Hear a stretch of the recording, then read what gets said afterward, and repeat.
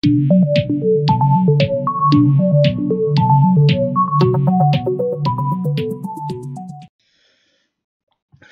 right.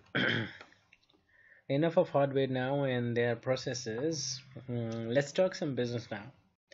Hereforth, we'll talk about the important logical components of the fabric as you're seeing here, the tenants, application profiles, EPGs, and etc. And we'll also understand their importance and purposes during the complete configuration. So first comes the tenant. Now let's see what this term tenant means. So tenant is a logical container for application profiles which helps us to maintain a domain-based access control. We can give a tenant for department IT where which are given a similar set of policies, and a different tenant for maybe sales department. The fabric can contain multiple tenants, which counts to a limit of about 1,000 to 3,000 of them, depending upon their internal configuration. The only mandatory configuration in the tenant is the name. Rest all can be configured later if you would wish to go like this. VRF, the virtual routing forwarding. As we all know, it is basically a unique layer 3 forwarding domain containing specific private routes. One or more bridge domains are associated with a VRF. All the endpoints within the layer 3 domain must have unique IP addresses, because it might be possible where we might want to let two endpoints under the same VRF to communicate with each other. A tenant can contain multiple VRFs. The mandatory and optional configurations under VRF are mentioned on your screen, and their limit is about 400 per tenant, to a maximum of 3,000 in the complete fabric. Application profile. Its scope is under the tenant. It is the place where policies, services, and relationships are defined for a particular group of endpoints. The application profile may contain multiple endpoint groups, which each serving a different set of endpoints.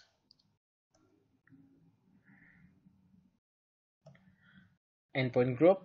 The endpoint group is a managed object which is a collection of number of endpoints, like endpoints, I mean, and host, the host which are connecting directly to the ACI fabric.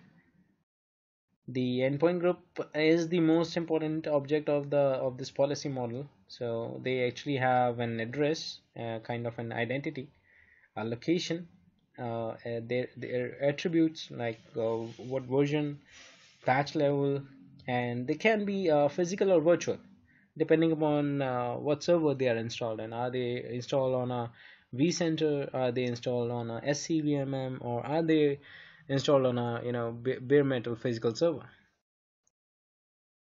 Endpoint groups contain endpoints that have common policy requirements, and those common policies can be security, VMM, quality of service, L4 to L7 services, like this.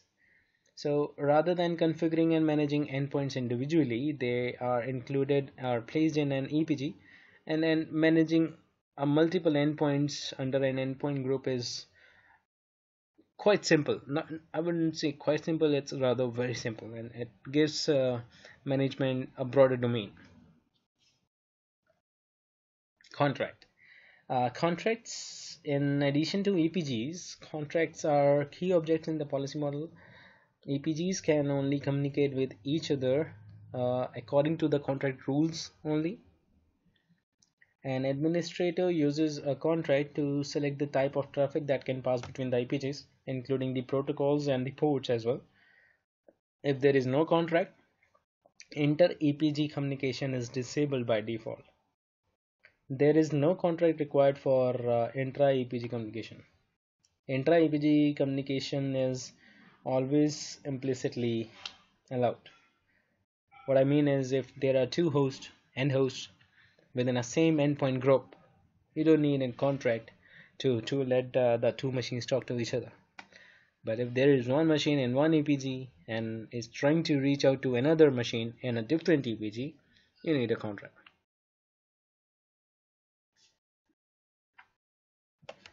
Subjects. Subjects are contained inside contracts.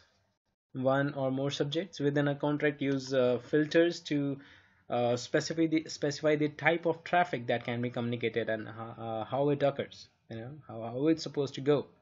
For example, for HTTPS messages, the subject specifies the direction and the filters that specify the IP address type, for example IPv4, IPv6 or whatever, the HTTP protocol and the ports allowed.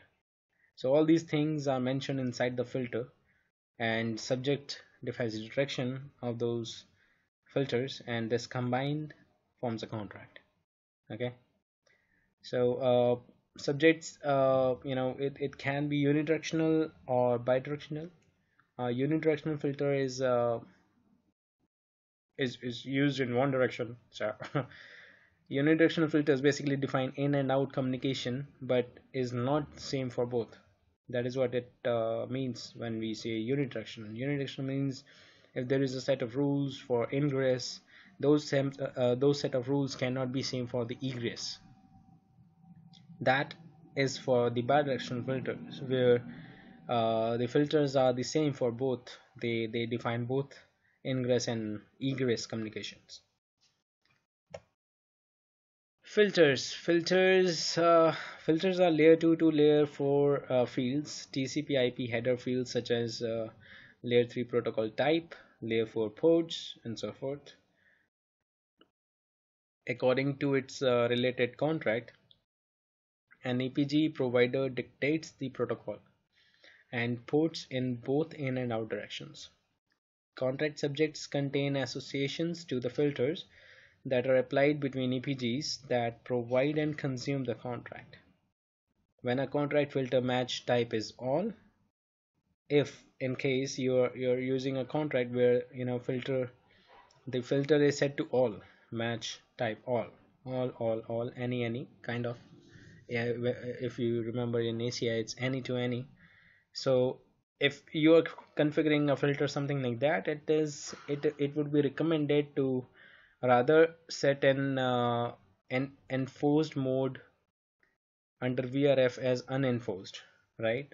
Like, um, okay, actually I should have talked about this in upcoming features, but now okay, when I have said it, let's talk a little more about it. So there is a setting, there is a configuration setting under VRF where you can uh, specify if all the endpoints under that VRF should be enforced or unenforced. When I say enforced, it means you are enforcing the use of contracts for inter-EPG communication. So if your contract is something like any to any, everyone can talk to everyone, so in that case it is recommended, rather than using a filter or contract, go for unenforced setting under VRF. Unenforced means you don't have to use a contract. Okay, we'll get to know about this in later sessions. So okay, that's all I believe for the filter. Bridge domain. Okay, so bridge domain represents a layer 2 forwarding construct within the fabric. Bridge domain must be linked to a VRF. VRF can have multiple bridge domains, and it must have at least one subnet associated with this bridge domain, and it basically defines the unique layer 2 MAC address space and a layer 2 flood domain if such flooding is enabled under the bridge domain. While a VRF defines a unique IP address space, that address space can consist of multiple subnets. Those subnets are defined in one or more bridge domains that refer to the corresponding VRF. There are several configuration settings under a bridge domain which defines how the packet is going to travel inside the fabric, which and then you can look for those in details in a different course that I'm currently preparing, and it is something I don't want to boast about, but it is something you won't find regularly on the internet. So I'm preparing that. I'll upload that material shortly over the internet, and you'll find. You can request separate sessions for that if you want. So subnets, as we were talking about the subnets, there should be at least one subnet mentioned under the bridge domain. So here we are. So the option subnets actually can be, how should I say that? The scope of subnets can be defined in three ways. The first is the subnet can be public. It can be routed to exported to a routed connection. And the second option would be the subnet can be private, which actually applies that subnet applies only within its tenant and not outside the tenant. And the third category comes when a subnet can be defined as shared. The subnet can be shared with and exported to multiple VRFs in the same tenant or across different tenants in the ACI fabric. An example of shared service is a routed connection to an APG present in another VRF in different domain. Okay, let's not make it complex. This will get to know when we will be doing the L2 out and the L3 outs of the ACI fabric. Domains. Endpoint groups are considered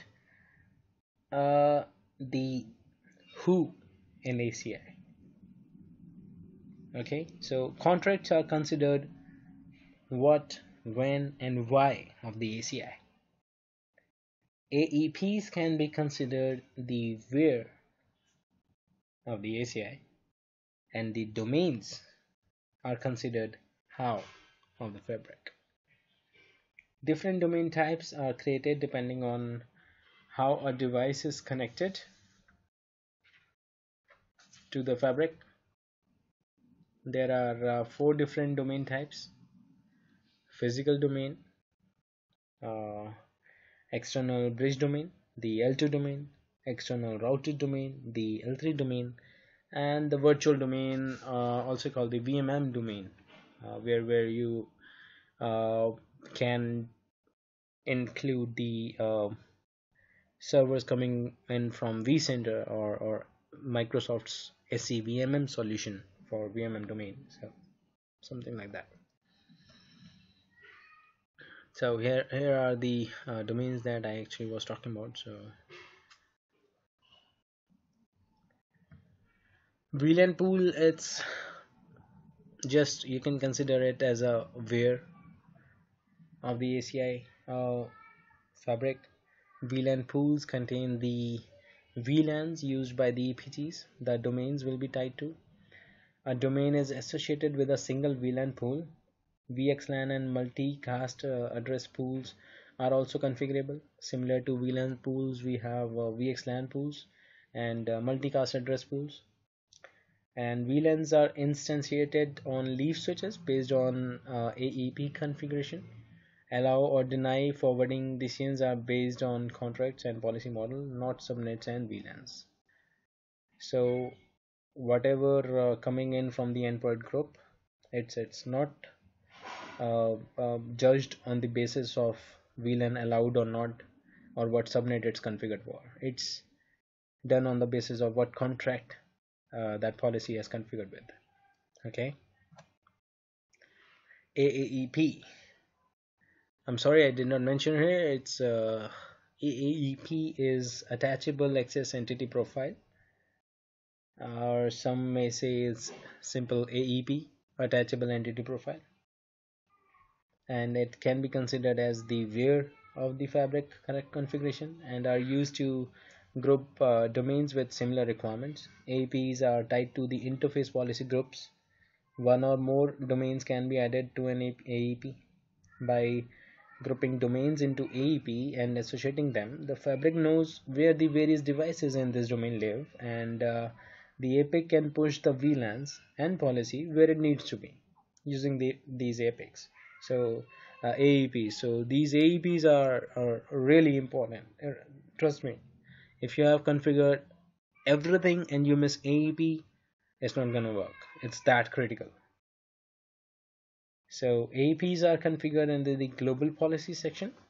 Under the main tab is the policies. Further going into the access policies and under the global policies, you'll find this option, attachable access entity profile. An AEP is required to deploy VLAN pools on leaf switches. Encapsulation blocks are reusable across leaf switches. And AEPs provides the scope of VLAN pools to the physical infrastructure. Interface policy group. Interface policy groups are templates to dictate port behavior and are associated to an AEP. These are also reusable objects, as many devices are likely to be connected to ports that will require the same port configuration. There are three types of interface policy groups depending upon the link type. It can be access port, it can be a port channel, or a VPC. Now the interface profile. Interface profiles help tie the pieces together. How? They basically contain the block of ports or interface selectors. On those complete interface selectors, you can bind a common interface policy group. So you can say interface profile is a place or is a group of interfaces which are going to have a similar kind of configuration. Interface selector is this is the place where the interfaces are selected, where the interface profile and interface policy group would be mapped or implemented. Okay, it selects those interfaces where those policies will be implemented, configuration will be applied. Switch profile. A switch profile groups all the interface profiles that define the behavior of its respective switch ports.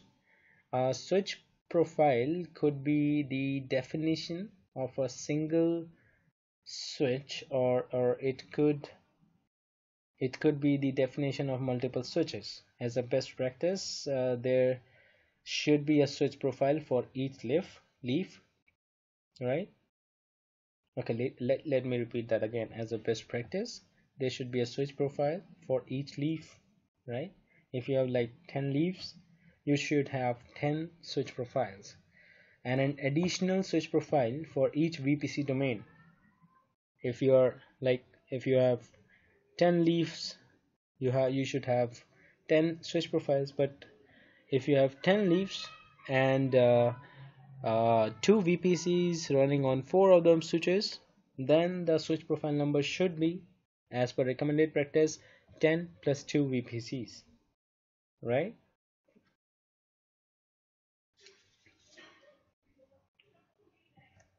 Switch selector is the same as interface selector, but instead it selects the switch number where the policies will be implemented.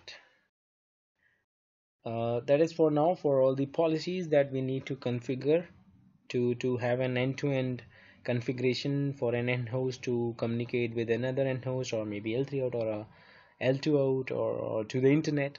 That is all will be used. So from the next lesson, we'll understand how all these policies work together.